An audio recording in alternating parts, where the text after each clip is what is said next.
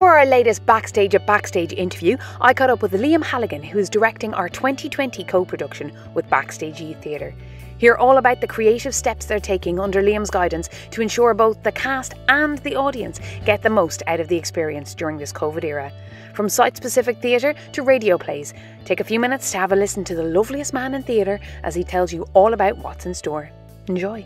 Well, I was delighted to be asked, and of course I started looking for a play for young people, and then the whole COVID thing came about. So I like to think I'm a positive person, so I thought, how can this be a positive experience for everybody? Because you can dwell on the negatives completely, and I thought this is an opportunity to do something different and to do something exciting and to use the theatre in a different way.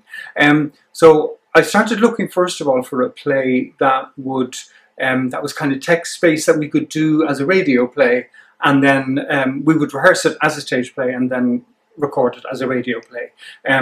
So I found a lovely play for 10 people, and so we kind of took that approach, and I thought the young people learning how to use a microphone and getting the play recorded and put out on channel side radio, and now it's going out on Halloween, which is fantastic.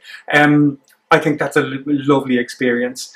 But then I also wanted to kind of prove to myself, in a way more than anything, that we could use the theatre in a new way, because restrictions start happening. It's only 20 people allowed in, and I thought, why can't we create a whole new piece with the young people, using the gallery and using the studio and using the stage itself and maybe the scene dock and the outside spaces in a very different way. So we went with that idea as well. So I'm also asking the young people to, I'm asking them to write quite a bit, really. I put them into groups because I thought, we don't know the way COVID is going. We have to keep everybody safe. So putting them into smaller groups, I thought months back, would probably be a good idea. So we have them in small groups of 2, 3 or 4.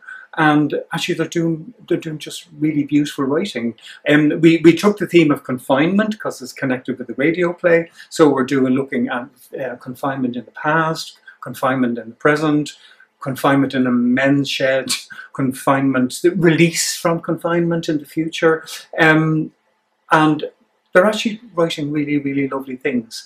And also I think for the audience it will be a lovely, a very different experience. They'll be promenaded, walk through each place, there'll be these little happenings that they'll witness or take part in, and then they'll kind of weave out the stage door and back to the car park.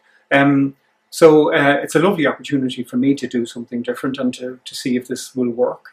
And actually I don't see why it won't. I think the young people are really enjoying it. It seems like it's almost enhanced the experience for the young people. Like they're getting to try their hand at a lot more things, say, than they would have had it just been a straight play on stage. Well, exactly, yeah. And also I had time to get to know them as well, because we did lots of Zoom meetings before I actually physically met them. So I kind of got an inkling of what they were capable of, and they wrote some beautiful little bits of poetry, because it was in the middle of lockdown, and I think also for them to just be here, to be able to get out of their home and to come here and to be in a different space and to meet different people, knowing that it's safe and knowing that we're kind of looking after them, has just given them, I think, a lot of confidence, really. Brilliant. And I remember many, many moons ago sitting in the auditorium as you were giving a talk to some Leaving Cert students. And you spoke about how a friend of yours felt that they wrote their best work in times of tragedy or after times of tragedy. Obviously, this whole experience has had a deep impact on the arts sector, but do you think that there could be something positive that will come out of this in terms of, well, not only has this changed for the better, but that the arts world is such a creative sector anyway? Do you think that some things might blossom from this whole experience? Well, I absolutely think it will, because it, for instance, just in this experience alone, has forced us to use the building in a very different way, where we've discovered that a lot of the members of the youth theatre group are really good musicians, and we're going to incorporate that as well. We've got them to film certain things as well. So we're creating really an interdisciplinary piece, and we're using the theatre in a very different way.